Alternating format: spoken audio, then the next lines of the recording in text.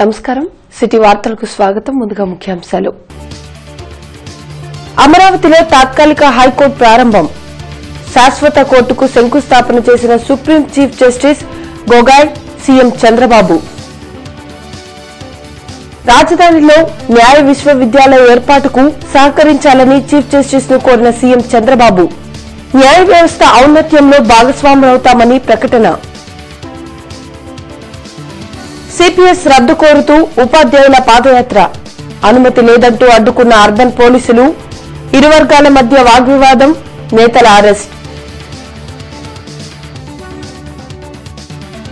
పశ్చిమలో పండుగగా పింఛన్లు, పసుపు కుంకుమ పంపిణీ. మహిళాభ్యున్నతే చంద్రబాబు లక్ష్యమన్న ఎమ్మెల్యే మోదుగుల. రాజధాని అమరావతిలో మరో కీలక ఘట్టం ఆవిష్కృతమైంది. తాత్కాలిక హైకోర్టు భవనం ప్రారంభంతో పాటు శాశ్వత భవన నిర్మాణంకు సుప్రీంకోర్టు ప్రధాన న్యాయమూర్తి జస్టిస్ రంజన్ గొగోయ్ సీఎం చంద్రబాబుతో కలిసి శంకుస్థాపన చేశారు. అమరావతి రాజధానిలో జ్యుడిషియల్ కాంప్లెక్స్ ప్రారంభోత్సవ కార్యక్రమం ఆదివారం కందుల పండుగగా జరిగింది. ఈ మేరకు సుప్రీంకోర్టు ప్రధాన న్యాయమూర్తి జస్టిస్ రంజన్ గొగోయ్ ముఖ్య అతిథిగా హాజరై హైకోర్టు భవనాన్ని ప్రారంభించారు. అదేవిధంగా శాశ్వత హైకోర్టు భవన నిర్మాణానికి ఆయన శంకుస్థాపన చేశారు. మొత్తం 4 ఎకరాల్లో 173 కోట్లతో జ్యుడిషియల్ కాంప్లెక్స్ నిర్మాణం నేలపాడులో జరిగింది. G+2తో నిర్మించిన ఈ కోర్టు భవనంలో 23 కోర్టు హాళ్లు, అనుబంధ కార్యాలయాలు ఉన్నాయి. ఈ కాంప్లెక్స్ ను సుప్రీంకోర్టు ప్రధాన న్యాయమూర్తి జస్టిస్ రంజన్ గొగోయ్ సీఎం చంద్రబాబుతో కలిసి ప్రారంభించారు. ఈ కార్యక్రమంలో సుప్రీంకోర్టు న్యాయమూర్తులు జస్టిస్ ఎన్వీ రమణ, జస్టిస్ లావ్ నాగేశ్వరరావు, ఆంధ్రప్రదేశ్ హైకోర్టు తాత్కాలిక ప్రధాన న్యాయమూర్తి జస్టిస్ ప్రవీణ్ కుమార్, తెలంగాణ హైకోర్టు ప్రధాన న్యాయమూర్తి జస్టిస్ రాధాకృష్ణన్తో పాటు ఇతర న్యాయమూర్తులు, స్పీకర్ కోడెల, మంత్రులు నారాయణ, కొల్లు రవీంద్ర తదితరులు పాల్గొన్నారు. హైకోర్టు భవన విశేషాలతో కూడిన గ్యాలరీని సీజేఐ పరిశీలించారు. రాజధాని నిర్మాణానికి సంబంధించిన వివరాలను అధికారులు వివరించారు. పోలీసుల గౌరవ వందనం స్వీకరించిన జస్టిస్ రంజన్ గొగోయ్ జాతీయ జెండాను ఆవిష్కరించారు.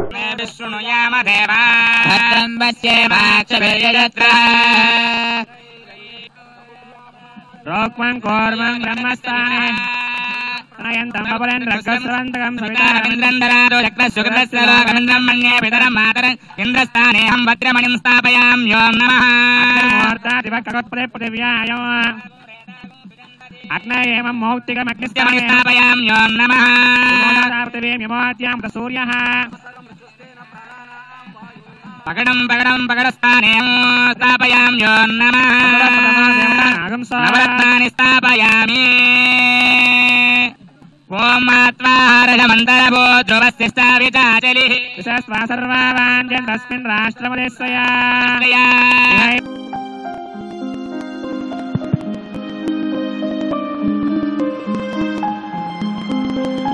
ఆంధ్రప్రదేశ్ హైకోర్టుకి చెందినటువంటి శిలాఫలకాన్ని ఆవిష్కరించారు మన ముఖ్య అతిథులు జస్టిస్ రంజన్ గొగోయ్ గారి చేతులతో మన ముఖ్యమంత్రి వర్యులు శ్రీ నారా చంద్రబాబు నాయుడు గారు కలిసి హైకోర్టు యొక్క శిలాఫలక ఆవిష్కరణ జరిగిన తరుణం ఇది, which comprises of the honourable chief justice court room and 22 other court rooms with the attached judges chambers. The complex would also be home for the Honorable Chief Justice is witnessing the prototype of this majestic structure built up on a site of 4.6 acres and with a built-up area of approximately 2.65 lakh square feet.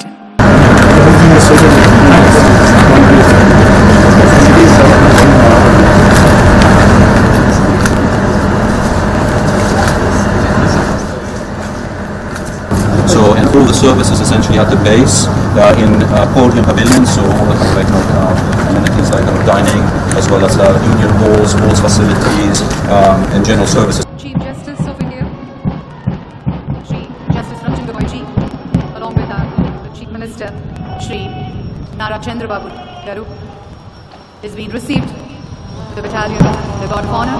They receive the baton and move forward towards the land post for the flag hoisting.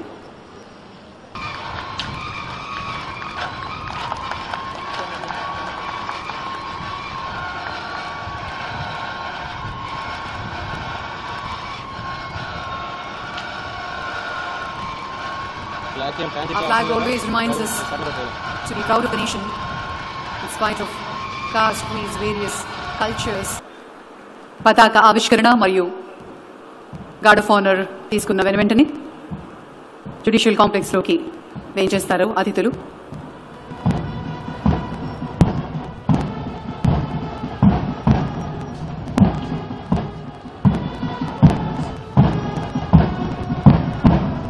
దేశంలో ప్రస్తుతం న్యాయ వ్యవస్థ అనేక సవాళ్లను ఎదుర్కొంటోందని supreme court న్యాయమూర్తి justice Ranjan Gogoi ప్రకటించారు. కేసుల pending, న్యాయమూర్తుల పోస్టుల ఖాళీ ఇందుకు ప్రధాన కారణమని ఆయన పేర్కొన్నారు. న్యాయ వ్యవస్థలో రాజ్యాంగ విలువలకే తప్ప వ్యక్తిగత అభిప్రాయాలకు తావుండకూడదని సుప్రీంకోర్టు ప్రధాన న్యాయమూర్తి జస్టిస్ రంజన్ గొగోయ్ వెల్లడించారు. ఈ మేరకు అమరావతిలో రాజధానిలో హైకోర్టు నూతన భవనాన్ని ఆయన ముఖ్య అతిథిగా హాజరై ప్రారంభించారు. ఈ సందర్భంగా కార్యక్రమాన్ని ఉద్దేశించి చీఫ్ జస్టిస్ మాట్లాడారు. ఆంధ్రప్రదేశ్కు ఇది ఆనందకరమైన క్షణమని చెప్పారు. రాజ్యాంగపరమైన విధిని సీఎం చంద్రబాబు బాగా నిర్వర్తించారని కితాబిచ్చారు. ఆధునిక శైలిలో హైకోర్టు భవనాన్ని నిర్మించారని ప్రశంసించారు. అమరావతిలో ఏర్పాటు చేసిన హైకోర్టు ప్రజల సంస్కృతి, ఆనందానికి ప్రతీకగా నిలుస్తుందన్నారు.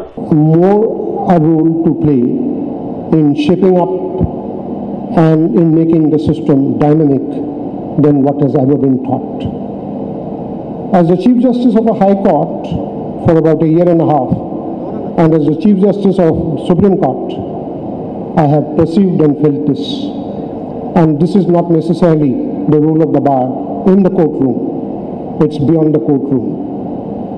Evolving new ideas of judicial management, evolving new practices. దేశంలో ప్రస్తుతం న్యాయ వ్యవస్థ ఎన్నో సవాళ్లు ఎదుర్కొంటోందని జస్టిస్ రంజన్ ప్రకటించారు. న్యాయ వ్యవస్థ ఎదుర్కొంటున్న సవాళ్లలో కేసుల పెండింగ్ ప్రధాన సమస్య అని తెలిపారు. ఏడాదిలోపు పెండింగ్లో ఉన్న కేసులు 80 లక్షలు ఉన్నాయని, 10 ఏళ్లుగా పెండింగ్లో ఉన్న కేసులు 25 లక్షలు ఉన్నాయని ఆయన పేర్కొన్నారు. కేసుల సత్వర పరిష్కారంలో కొన్ని అవాంతరాలున్నాయని చెప్పారు. ఇందుకు న్యాయమూర్తుల ఖాళీలను భర్తీ చేస్తే సమస్యలు తగ్గుతాయని ఆయన వెల్లడించారు. కింది స్థాయి, జిల్లా స్థాయి కోర్టుల్లోనూ 5,000 ఖాళీలు ఉన్నట్లు ఆయన వివరించారు. Very optimistic that these 5,000 vacancies in the cadre of district judges and subordinate judges will be filled up very soon, meaning maybe 75% of these 55,000 vacancies by the end of 2019. So far as High Court judges are concerned,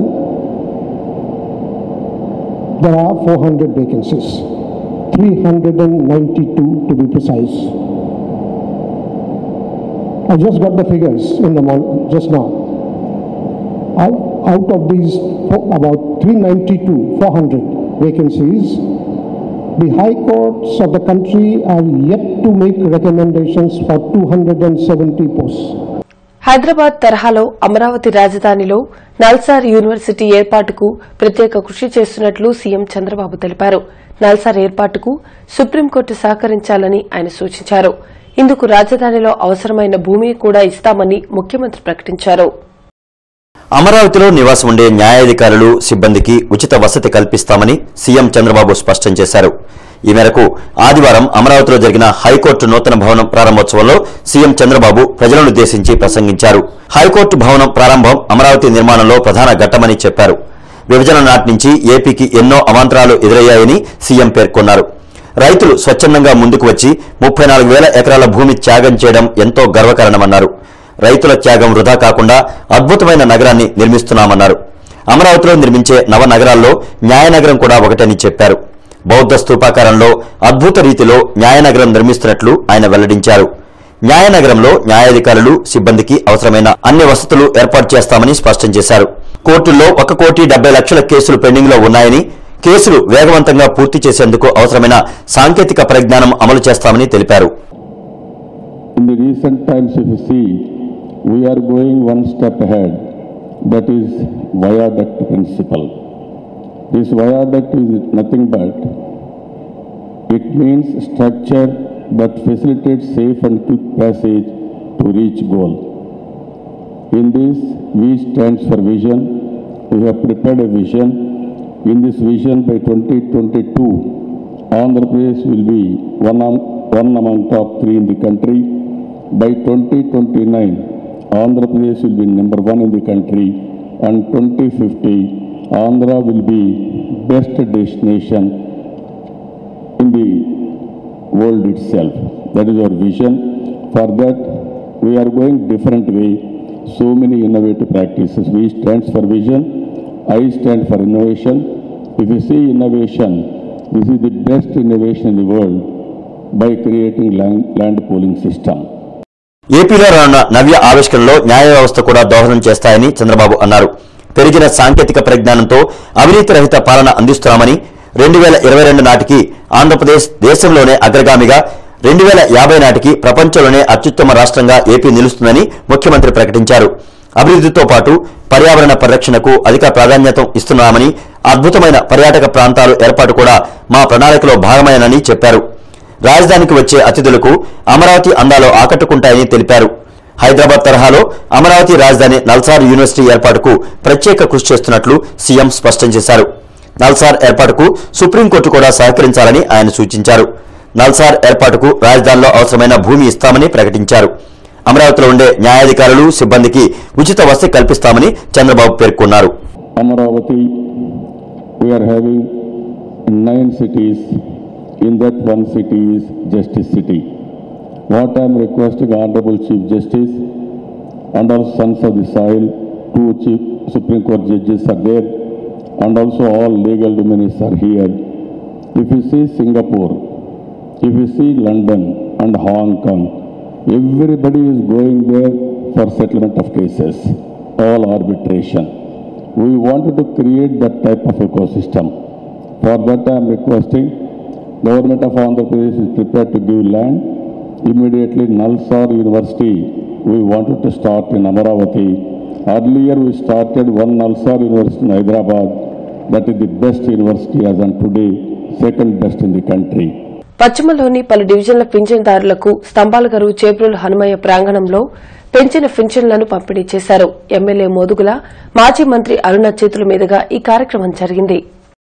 మహిళా అభ్యున్నతే ధ్యేయంగా పయనిస్తున్న CM చంద్రబాబును మరోసారి మహిళా మనులు ఆశీర్వదించాలని MLA Modugula Venugopal Reddy పిలుపునిచ్చారు. పశ్చిమలోని 31 నుండి 39 డివిజన్లకు చెందిన పింఛన్దారులకు పెంచిన పెన్షన్ను అందించారు. అలాగే డోక్రా మహిళలకు పసుపు కుంకుమ కానుకలను అందించారు. రాష్ట తెలుగు మహిళా అధ్యక్షురాలు ఎమ్మెల్సీ పోతుల సునీత, టీడీపీ నేతలు నాని, మేని, కసుకుర్తి, కనపత్తి, సుఖవాసి తదితరులు ఈ కార్యక్రమంలో పాల్గొన్నారు. చంద్రబాబు కటౌట్ కు పాలాభిషేకం జరిపారు. పింఛన్దారులకు, మహిళలకు విందు అందించారు. ఈ సందర్భంగా ఎమ్మెల్యే మోదుగుల మాట్లాడారు. 5 సంవత్సరాలకి దాదాపు 10 రెట్లు పెంచినటువంటి ఈ ప్రభుత్వాన్ని కంపల్సరిగా ఆశీర్వదించాలి. ఎందుకంటే ఎంపీ గారు కల్లా జయదేవ్ గారు కానీ రేపు పొద్దున ఈ యొక్క శాసనసభ నుంచి పోటీ చేసేటువంటి ఏ అభ్యర్థి అయినా కానీ డెఫినెట్ గా ఓట్లు మళ్ళీ నేను అడగదలుచుకోలేదు. ఎందుకంటే ఈరోజు కష్టకాలంలో మీరున్నారు.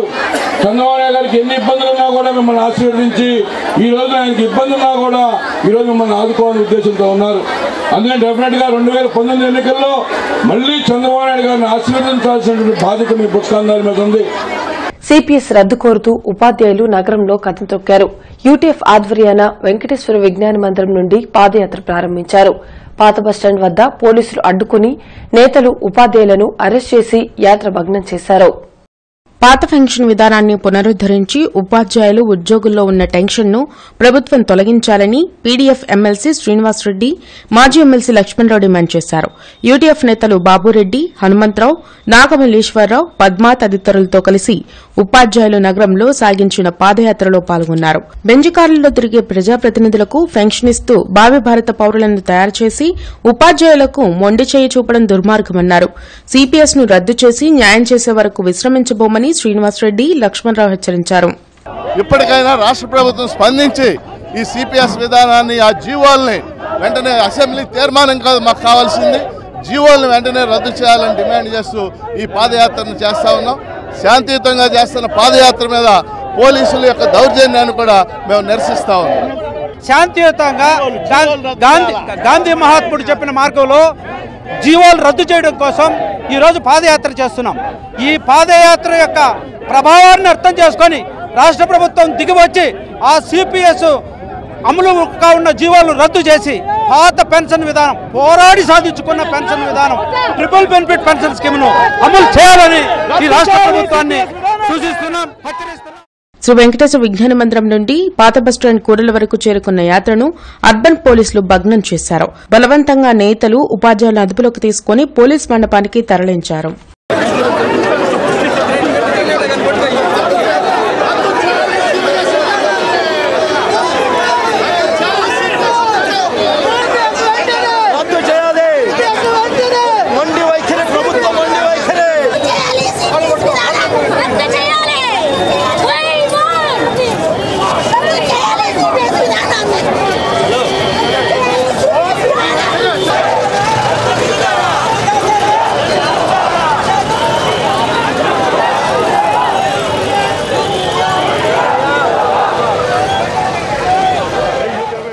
పోలీస్ కళ్యాణ మండపంలో రెండవ రోజు జాతీయ సమగ్రత శిబిరం కొనసాగింది.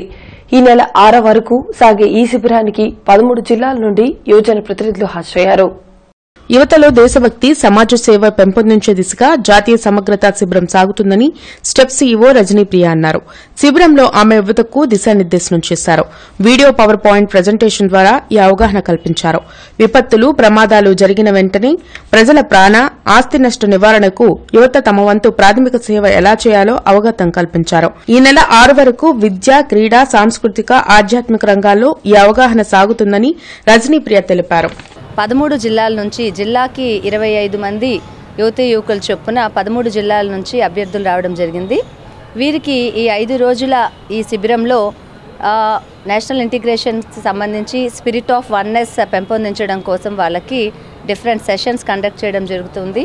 అలాగే గ్రూప్ డిస్కషన్స్, వాళ్ళకి కల్చరల్ యాక్టివిటీస్ ద్వారా జాతీయ సమగ్రత భావాలను పెంపొందించే కార్యక్రమాలు, yoga, meditation, sports, cultural programmes, elocutions, ఇలా రకరకాల యాక్టివిటీస్ ద్వారా వాళ్ళకి ఈ జాతీయ సమైక్యత అనే కాన్సెప్ట్ని వాళ్ళకి బిల్డ్ చేయడం కోసము ఆంధ్రప్రదేశ్ ప్రభుత్వం ద్వారా వచ్చిన ఆదేశాల మేరకు ఇటువంటి కార్యక్రమాలు చేయడం జరుగుతుంది. నెహ్రూ నగర్ 6వ లైన్లో జనసేన కవాతు జరిగింది. జనసేన పార్టీ జెండాను మాజీ మంత్రి రావెల కిషోర్ బాబు ఆవిష్కరించారు. అవినీతి రహిత పాలన అందించడమే జనసేన పార్టీ లక్ష్యమని మాజీ మంత్రి రావెల కిషోర్ బాబు అన్నారు. నెహ్రూ నగర్ 6వ లైన్లో జనసేన కవాతు జరిగింది. పార్టీ పతాకాన్ని రావెల ఆవిష్కరించారు. యువతకు ఉపాధి అవకాశాలు కల్పిస్తామన్నారు. ఈ నెహ్రూ నగర్లో ఈరోజు చూస్తూ ఉంటే మొత్తం నెహ్రూ నగర్ అంతా కూడా జనసేన పార్టీ మయమైపోయింది. జనసేన పార్టీతోటి జెండాలు కానీ, ఫ్లెక్సీలు కానీ, సైనికులలో ఉన్నటువంటి ఉత్సాహం చూస్తూ ఉంటే ఏకపక్షంగా ఈ నెహ్రూ నగర్ని జనసేన పార్టీకి మేము గెలిపించుకుంటాం. ఈస్ట్ నియోజకవర్గాన్ని వచ్చే ఎన్నికల్లో భారీ మెజారిటీతో జనసేన పార్టీ గెలుస్తుందని చెప్పేసి ఈ సందర్భంగా తెలియజేస్తూ కాపులను బీసీలో చేర్చాలని కాపులు డిమాండ్ చేస్తున్నారు. దీనిలో భాగంగా నవ్యాంధ్ర కాపు పరిరక్షణ సమితి ఆధ్వర్యంలో ఈ నెల 6న నగరంలో కాపుల సమావేశం జరగనుంది. కాపులను బీసీలో చేర్చే విషయంలో పాలకులు నిర్లక్ష్యంగా వ్యవహరిస్తున్నారని నవ్యాంధ్ర కాపు పరిరక్షణ సమితి ప్రతినిధులు సిహెచ్వి సత్యనారాయణ ఆరోపించారు. మీడియా ప్రతినిధుల సమావేశంలో మాట్లాడుతూ ఈ నెల 6వ తేదీన జరగనున్న సమావేశంలో కాపులు అధిక సంఖ్యలో పాల్గొనాలని ఆయన విజ్ఞప్తి చేశారు. కానీ వీళ్ళు ఎలక్షన్స్ ముందు ఓట్లు కావాలి, తర్వాత వీళ్ళని ఓట్లుగా వాడుకొని ఓటు బ్యాంక్ తర్వాత వదిలేస్తాం జరుగుతూ ఉంది. అందుకనే మేము రేపు 6వ తారీఖున గుంటూరు నగరంలో కావిటి శంకరరావు గారి ఆరగ్రహారం కళ్యాణ మండపంలో ఒక భారీ నవ్యాంధ్ర కాపు పరిరక్షణ సంఘం ఆధ్వర్యంలో కాపుల హక్కుల పరిరక్షణ కోసం ఒక మేధావులు, న్యాయవాదులు, డాక్టర్లు, చార్టెడ్ అకౌంట్లు అందరం కలిసి ఒక సభను నిర్వహిస్తూ ఉన్నాము. ఉదయం 11 గంటలకు. మహిళల అభ్యున్నతికి చంద్రబాబు ప్రభుత్వం అందిస్తున్న పథకాలు దేశంలో ఏ ప్రభుత్వం ప్రవేశపెట్టలేదని టీడీపీ రాష్ట మహిళా విభాగం అధ్యక్షురాలు పోతుల సునీత అన్నారు. రాష్ట్రంలో టీడీపీకి వస్తున్న ప్రజాదరణను ప్రతిపక్ష వైసీపీ ఓర్వలేకపోతోందని చెప్పారు. టీడీపీ రాష్ట్ర కార్యాలయంలో ఆమె మీడియాతో మాట్లాడారు. కుట్ర రాజకీయాలకు ప్రజలు 2019 ఎన్నికల్లో బుద్ది చెబుతారని అన్నారు.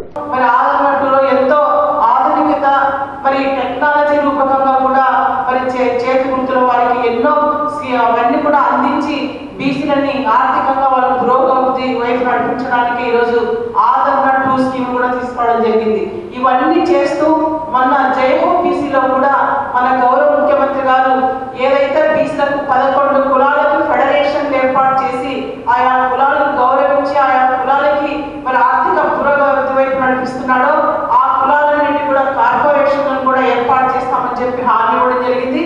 ఇంకా అదనంగా కూడా చేనేతలకు మరి అలాగే గౌడ క్యాస్ట్ వారికి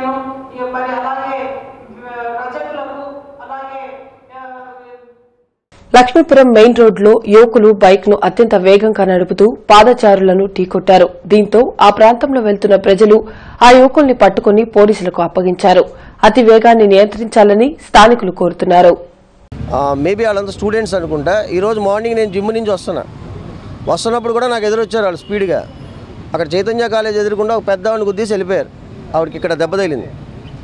నెక్స్ట్ ఇక్కడికి వచ్చాక యాక్సిడెంట్ ఇంకొకళ్ళు ఎవరినో గుద్దారు, బ్యాక్ కూడా ముందుకు పడిపోయాడు. మొత్తం దెబ్బలు తగిలితే వాడిని ఆపితే ఏంటి ఇన్సిడెంట్ ఏం జరిగింది ఎవరు అని అడుగుతుంటే ఈ లోపల 4 కుర్రాళ్ళు వచ్చి ఆ అబ్బాయిని పంపించేశారు. పంపించిన తర్వాత వాళ్ళు గొడవ చేస్తుంటే ఆపాం. జరిగింది అది. సో వాళ్ళ రోజు ఇదే అవుతుంది. ఈరోజు అబ్బాయి అతను ఎవరికో జరిగింది, రేపు పొద్దున ఇంకొకరు జరుగుతుంది. ఈ న్యూసెన్స్కి రెక్టిఫికేషన్ ఏంటి?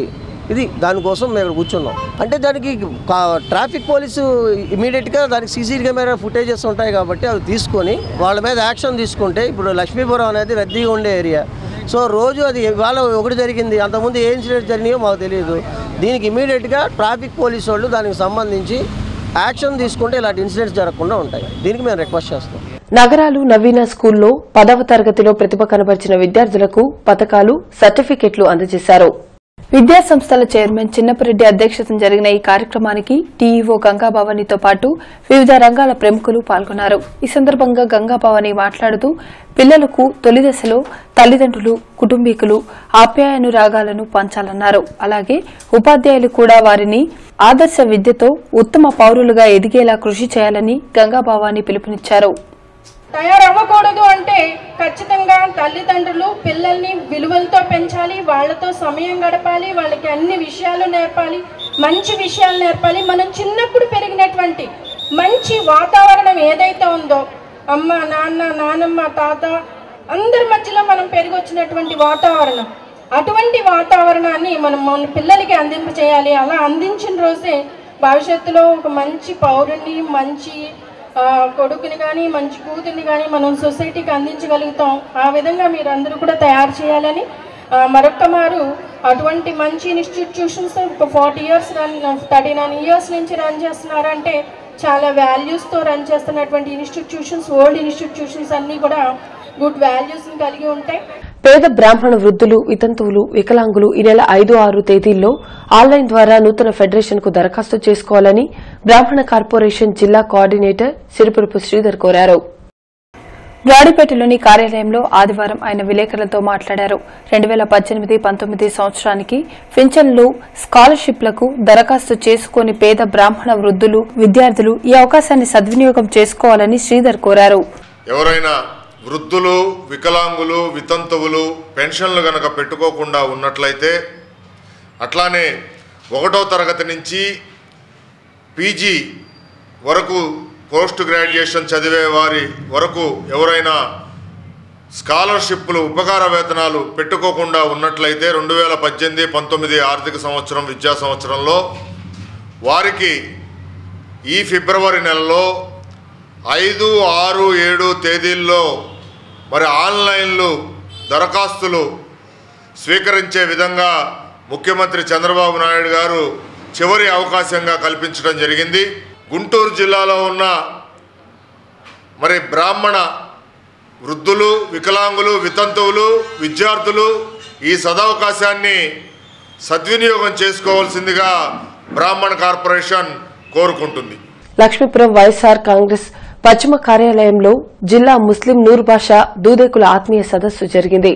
వైఎస్ఆర్ కాంగ్రెస్ నూరు భాషా సంఘ జిల్లా ఉపాధ్యక్షులు మస్తాన్తో పాటు పలువురు నాయకులు ఈ కార్యక్రమంలో పాల్గొన్నారు. నూరు భాషాలను ఓటు బ్యాంకుగా పరిగణించి వారి వృత్తులకు ఏమాత్రం టీడీపీ గౌరవించడం లేదని ఆగ్రహం వ్యక్తం చేశారు. జగన్తోనే నూరు భాషాల అభివృద్ది సాధ్యమని మస్తాన్ పేర్కొన్నారు.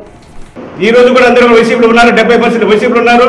రాబోయే కాలంలో జగనన్న సీఎం చేసుకుంటాము, మా యొక్క సమస్యల మొత్తం ఆయన తీరుస్తాడని చెప్పి నమ్మకంతో ఫెడరల్ జోన్ స్నాప్ ఫిట్నెస్ ఉన్నతి ఫౌండేషన్ ఆధ్వర్యంలో సైకిల్ ర్యాలీని నిర్వహించారు. నగరంలో ప్రజలు ర్యాలీలో ఉత్సాహంగా పాల్గొన్నారు. సైకిల్ను ఉపయోగించడం వలన పర్యావరణాన్ని కాపాడవచ్చునని federal zone MD BS Kiran పేర్కొన్నారు. ప్రజల ఆరోగ్యాన్ని దృష్టిలో ఉంచుకుని సైకిల్ ఉత్సవం కార్యక్రమాన్ని నిర్వహించారు. సైకిల్ తొక్కడం వలన అన్ని వయసుల వారు ఆరోగ్యంగా ఉండవచ్చన్నారు. మాకు ముఖ్య ఉద్దేశం ఏంటంటే last time cycle for Guntur అని ఆర్గనైజ్ చేశాము.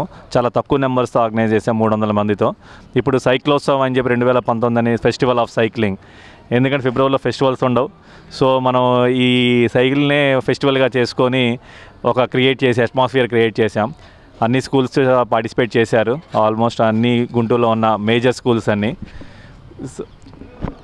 సో నెక్స్ట్ ఇయర్ కూడా ఇంకా అందరూ సైకిల్ తొక్కి బాగా పర్యావరణాన్ని కాపాడుతూ మన గుంటూరుని పొల్యూషన్ ఫ్రీ చేస్తారని ముఖ్య ఉద్దేశంతో నెక్స్ట్ ఇయర్ కూడా దీనికన్నా ఇంకా బాగా ఆర్గనైజ్ చేస్తాం. ప్రజలపై రాజకీయ పరిస్థితుల ప్రభావాన్ని కథాంశంగా ధర్మ పోరాటం చిత్రం ప్రారంభిస్తున్నట్లు చిత్ర నిర్మాత రాజు తెలిపారు. డైరెక్టర్ విక్కీ మాస్టర్తో కలిసి విలేకరులతో మాట్లాడారు. ఈ మా నవ్యాంధ్ర ఫిల్మ్ ఛాంబర్ స్టార్ట్ చేసి 3 years అయిందండి. 3 years వరకు ఇప్పటి వరకు 50 movies ఆల్రెడీ సెన్సార్ అయినాయి, 20 సినిమాలు రిలీజ్ అయినాయి. అలాగే మన రాష్ట్ర గవర్నమెంట్ 10 లక్షల రూపాయలు సబ్సిడీ ప్రకటించింది గుడ్ ఫిలిం కింద ఫర్ ఎ ఇయర్ 15 మూవీస్కి. మన ముఖ్యమంత్రి గారు సినిమా ఇండస్ట్రీకి ఎనలేని విధంగా డెవలప్ చేస్తున్నారు. ఇంకా నెక్స్ట్ 1 yearలో కూడా సినిమా ఇండస్ట్రీ కూడా అంతా ఇక్కడికి వస్తుంది. అర్బన్లో 4 రోజుల పాటు 30 పోలీస్ యాక్ట్ అమల్లో ఉంటుందని ఎస్పీ విజయరావు వెల్లడించారు. అనుమతులు లేకుండా ఆందోళనలు, సభలు సాగిస్తే చర్యలు తప్పవని హెచ్చరించారు. గుండె జబ్బుల ముప్పుపై బ్రాడీపేట ఎస్హెచ్ఓ కార్యాలయంలో అవగాహన శిబిరం నిర్వహించారు. ప్రతి ఒక్కరూ దురలవాట్లకు దూరంగా ఉండి వ్యాయామాలు సాగిస్తే గుండె పదిలంగా ఉంటుందని కార్డియాలజిస్ట్ నవీన్ కృష్ణ పేర్కొన్నారు. ఇవి ఇప్పటివరకు అప్డేట్స్. మరిన్ని అప్డేట్స్ తో మళ్ళీ కలుద్దాం. అంతవరకు సెలవు, నమస్కారం.